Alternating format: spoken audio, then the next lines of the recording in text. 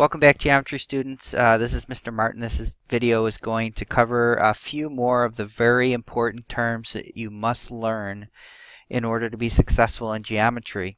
So let's get right down to it. The first one we have is collinear. So let's break this word up. We've got the part co, which means together, and linear, which means line. So collinear, together on the same line. So these are geometric figures that lie on the same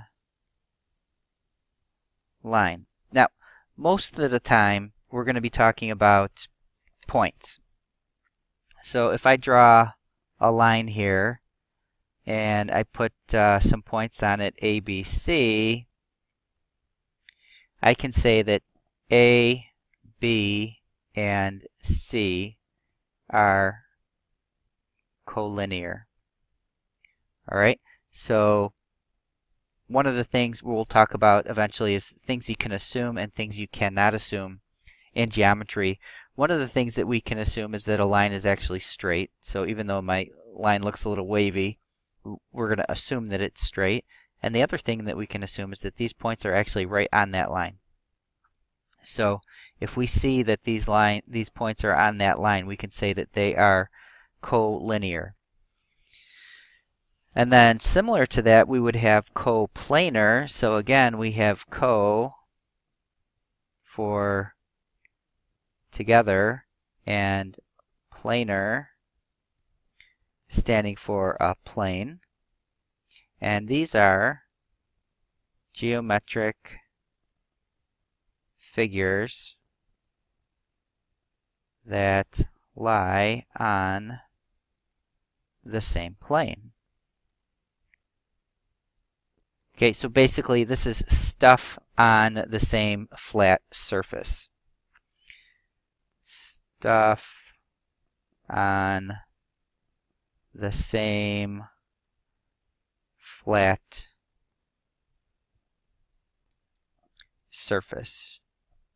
Alright, so if I drew in a plane here, remember we usually use some sort of a parallelogram to give it some three-dimensional look.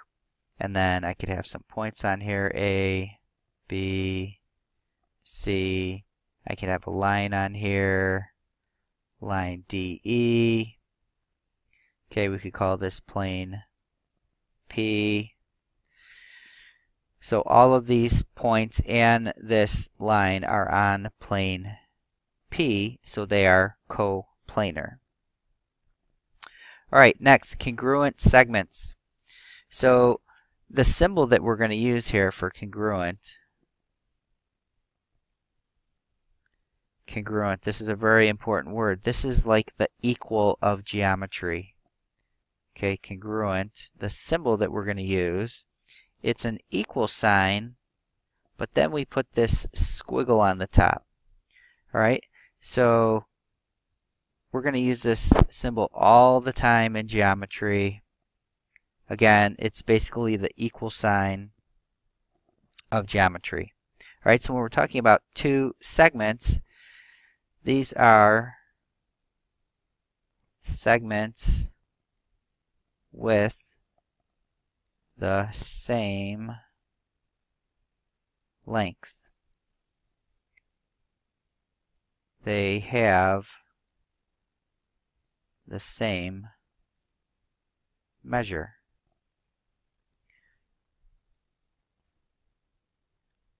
Alright, so let's take a look at a picture here. Let's say we have a triangle. And let's say this is triangle ABC. And let's say that this side is 3 centimeters. And this side is also 3 centimeters. So I can say that segment AB, there's my segment symbol. Remember, that's very important.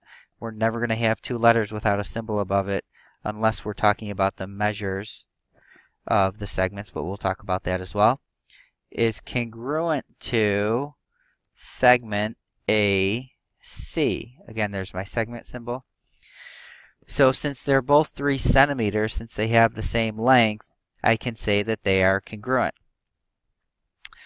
We're going to want to show that they're congruent in a picture because we're not always going to have the lengths of the segments in there. So what we use are called tick marks. So if I put the same mark on each segment, okay, you can put 1 little line or 2 little lines. I just put 2 little lines here. These are called tick marks, and they're used to show congruency. So these 2 little marks are called tick marks. All right, and again, they're used to show congruency, and we will use them all the time, and we are going to expect you to use them as well. All right, next, let's talk about midpoint. This is a term maybe you've heard before. So this is a point on a segment that is an equal distance from the endpoints.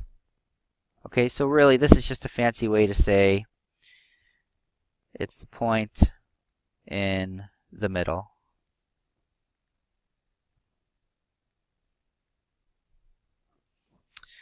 All right, so let's draw a picture. So here's A and here's B, and we'll put this point in here. We'll call it M for midpoint, and I'm going to put some tick marks here. So again, I'm just going to use 2 little lines. You can use whatever you want. So I can see right in my picture here, because of these tick marks tell me that segment AM and segment MB are congruent, which means that M must be right in the middle, and M is the midpoint.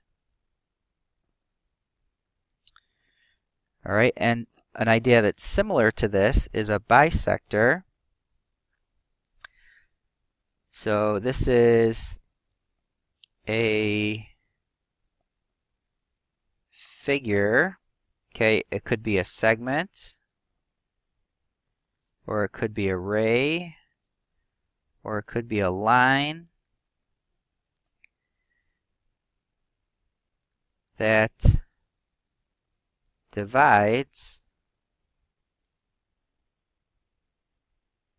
another figure into 2 congruent parts. Okay, notice I'm going to use symbols whenever I can, so I don't have to write out the whole word, so that'll save me some time. So remember, this is congruent. So a figure that divides another figure into 2 congruent parts. So let's say I have a segment here, because we'll bisect segments a lot, and we'll call that AB, and I'm going to draw another line that goes right through the middle. Okay, so here's line CD, and I know it bisects it because I'm going to draw some tick marks here. So since I have 3 tick marks to the left of the line and 3 tick marks to the right, I know that these pieces are actually halves, so that's in the middle. I'll label that point M. And I can see here that line CD bisects segment AB because it divides the segment into 2 congruent segments. Okay? All right, so that's what we've got for this video. Again, This video and the previous video, these are so important. I know there's a lot of vocabulary here and you may feel overwhelmed, but I promise you, if you work hard, you ask questions when you have them, you make sure you learn these terms inside and out, it's going to make for a much more successful school year. So if you had any questions, make sure you write those down and ask them the next time you see me or your teacher, and we will see you in the next video.